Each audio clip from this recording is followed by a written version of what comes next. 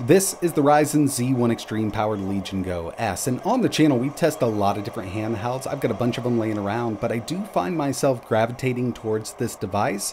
Out of the box, runs SteamOS. We've got the Z1 Extreme and 32 gigs of RAM with an 8-inch 120Hz VRR display.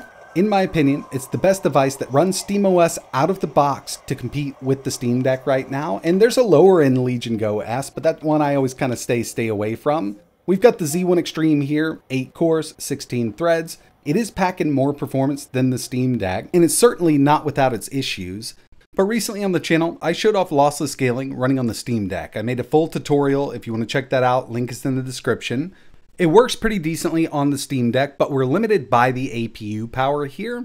But with something that has a more powerful APU, let's say the Z1 Extreme, you can see much better performance. And I'll tell you what, with lossless scaling installed on the Legion Go S with that Z1 Extreme, it turns it into a whole nother device.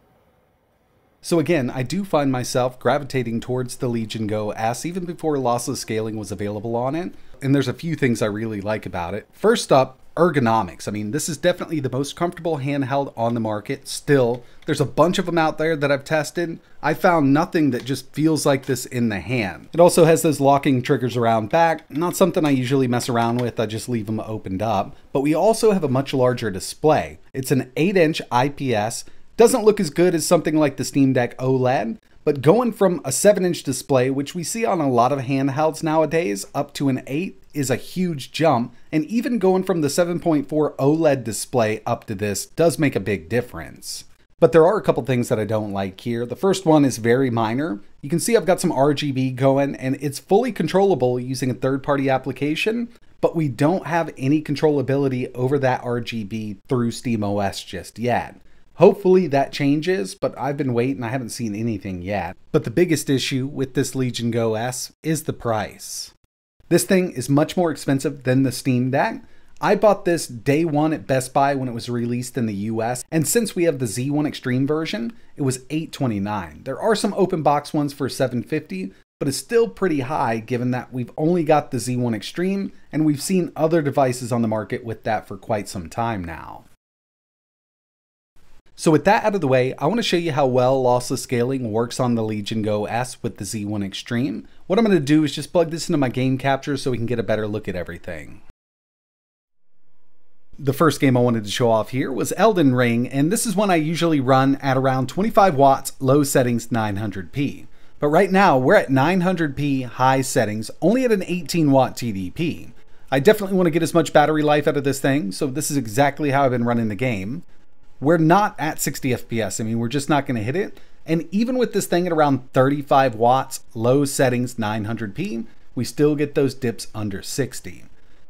And real quick, I'll show you that we're at an 18 watt TDP. And now what I'm going to do is enable lossless scaling. So this is a game, again, it doesn't support native frame generation, so we can't use FSR frame gen with this or anything. But lossless scaling will work across the board. And on the built-in screen, I mean, this game feels absolutely amazing.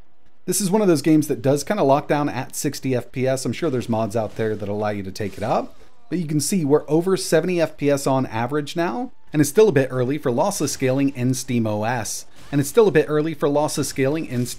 Hopefully the original developer does release kind of a plugin and everything. I think we will see better performance out of it down the road. But with what we've got right now, using the third-party plugin with the application, it works great on this setup.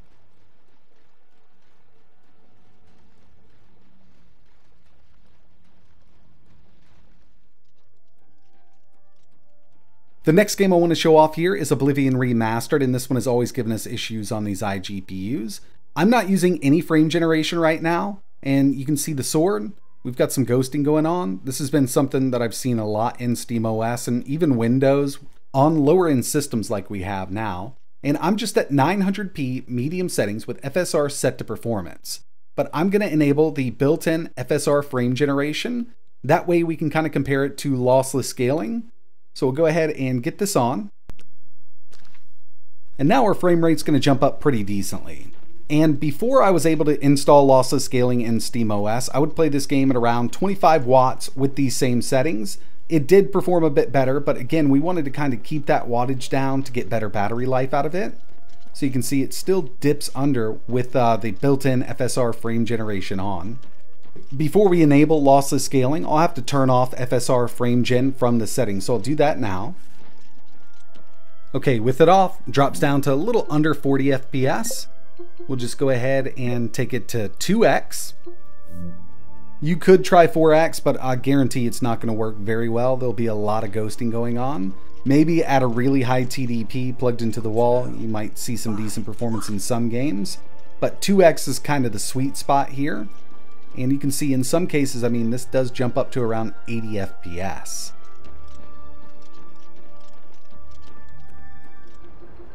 The final game I wanted to show off was Cyberpunk 2077. We're at 1080 medium. I've got FSR set to balanced here. Not horrible, but we're only at an 18 watt TDP. Now the built-in frame gen with this game works pretty decently, but you do have to restart the game. So we're just going to test out lossless here. But even without any frame generation at 18 watts, I mean, we're seeing an average of around 40 FPS. Not horrible, and on the built-in screen with VRR enabled, it's a pretty decent experience. But without wasting any more battery, we can get more out of it here with lossless scaling. We'll take it to 2x, and that's going to take us on up there. So we can get over 70 FPS on average with this game now at 18 watts. And if I took it up to 20 watts, same exact settings, we can get over 90 FPS. The dev for lossless scaling has been working a lot on UI and HUD elements. So this is much better than it was in the past. Not a ton of ghosting, but we've got some flickering going on there. Not horrible, but I do think with time and more work from the developer that this could be fixed with most games. And since we're here, we'll just take it down to 900p instead of 1080. And the reason I'm not running at a 16:10 aspect ratio with any of this stuff is because this is connected to a game capture and an external monitor. Just lowering that resolution is going to up that frame rate by quite a bit. Lossless scaling isn't perfect by any means, especially on a handheld like this, but it can breathe new life into some games, and especially games that don't support frame generation, those games where you have to run at a really high TDP to see any decent performance, it might help out. From what I've been testing so far, it's been working great on the Legion Go S, and you can install it on any SteamOS powered device. So if you've got the ROG Ally or the Ally X with SteamOS installed, you can use it over there. And if you end up testing it on any device running SteamOS, let us know how it performs in the comments below. But that's going to wrap it up for this one. I will leave links for everything we talked about in the description below. And let me know if there's anything else you want to see running on the Go S with or without lossless scaling. But like always, thanks for watching.